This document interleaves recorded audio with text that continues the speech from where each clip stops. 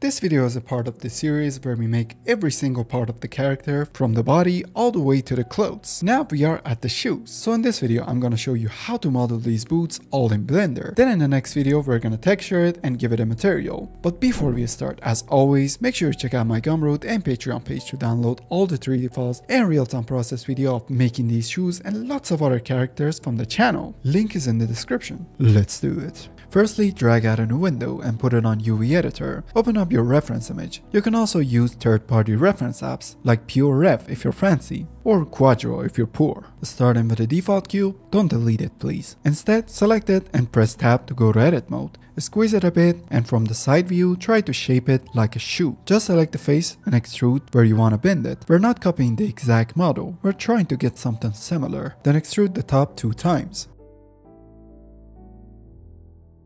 Now we got 2 ways to approach heels. Extrude in the bottom in the same mesh, so it's connected to the shoe, or model it separately from the shoe. I'm gonna show you both ways in this video. For this type of shoes, first way might be better. So let's extrude to the bottom and scale it down. Extrude and scale down again. Ctrl R on the heels to add a loop cut close to the top. Then outside of the edit mode, you can press Ctrl 1 to subdivide. That way we can see how it looks after subdivision whenever we exit the edit mode. It's way too round, so we can go to edit mode and press Ctrl R to add loop cuts close to the edges to sharpen the edge. Another one in the bottom of the heels to make this edge sharper as well. We can select the bottom faces to make them bigger. Also add one more so the top side is more pronounced. Add another one to the front and one to the side. Now try to push the borders to the inside a bit.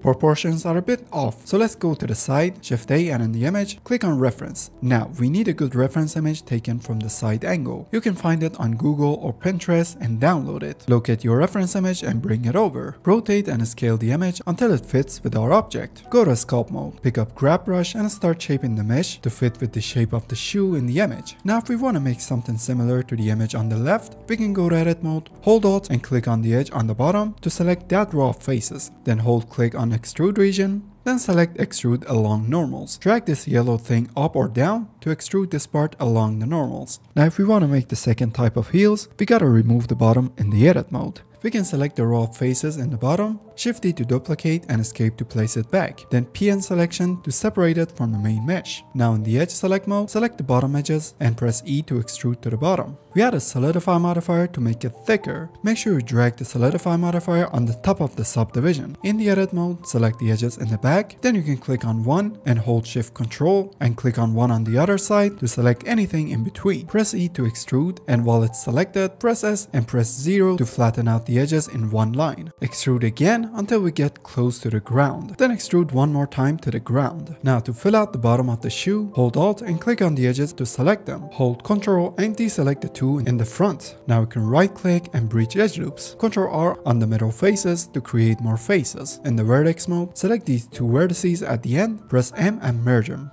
Then to make the bottom sharper, press Ctrl R and bring the edge down around the edges to make them sharper.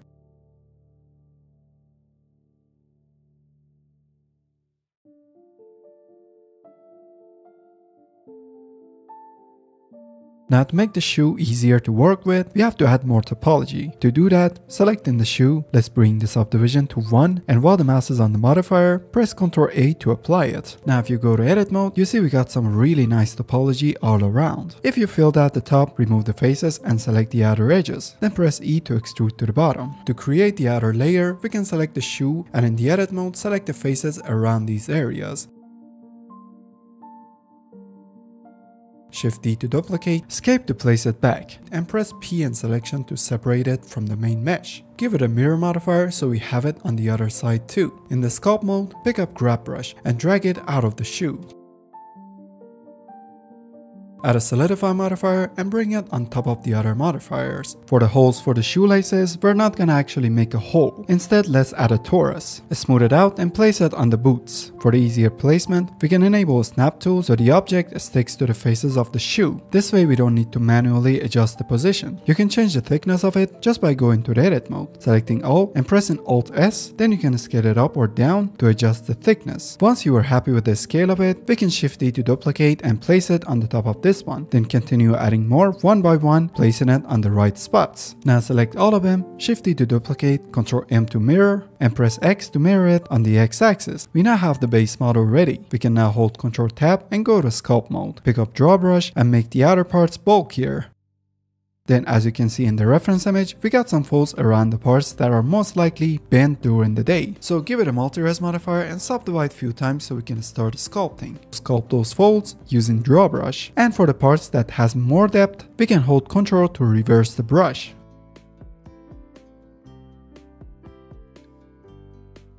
Now let's sculpt the stitch lines. We can press Shift C to switch to crease brush. In the stroke menu, you can enable stabilize the stroke. Then we can start creating these lines around the shoe to whatever shape you want. For the start, I'm gonna sculpt one in the back, then another one from this way all the way to the top. Having a drawing tablet would really help in these kind of situations, but you can still get good results with the mouse. The design is really up to you. It's time to add some irregularities to make the letter look more believable. So let's pick up inflate brush and sculpt some ups and downs. Don't worry about the holes, we'll fix it later. I wasn't happy with the design, so I subdivided it one more time so we get more topology around these parts. Then I started creating the stitch lines again.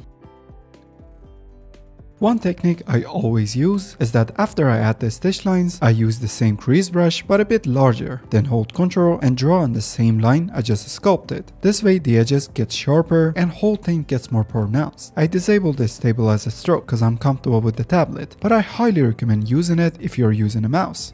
Now select the main boots again and using draw or inflate brush, hold click and start adding those irregularities here as well. Add it up until this point, because only this part is affected by the bending and stretching caused by the tight shoelaces. There are a bunch of ways to make shoelaces. For this one, I'm just gonna add a plane, scale it down and place it in the bottom. While the snapping is enabled, I adjust the points, extrude it to the side until it reaches the other hole. Now disable the snapping. Select the edge on the side and extrude it forward so it passes through the hole. Then extrude it again and reach the second hole on the other side. Do the same thing for the other one on the other side. Notice these faces don't have the bluish color. That means their normals are backwards. So in the face select mode, select these faces. You can press Alt N or go to Mesh, Normals and Flip. Add a solidify modifier to give it some thickness.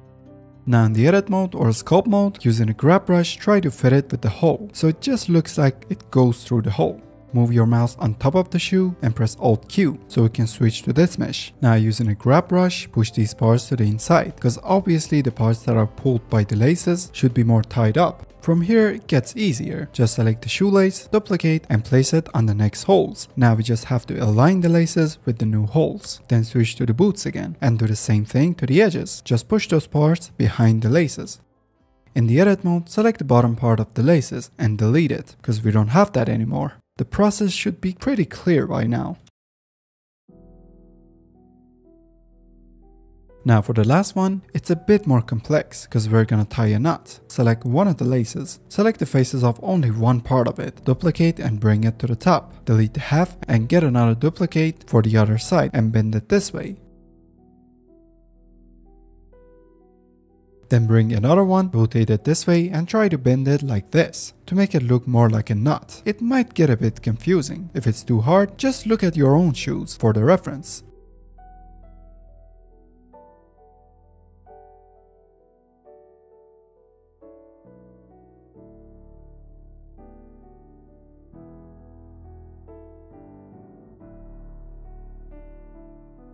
For the end of it, extrude again and scale it down to a small face. Then extrude again like this to make those holder thingies. Do the same thing to the other side of the shoelace too. And here we have our shoelaces. I probably tied it wrong, but who cares, it looks okay. There are some adjustments to be done to the heels, like adding another loop cut in the bottom to push it back a bit.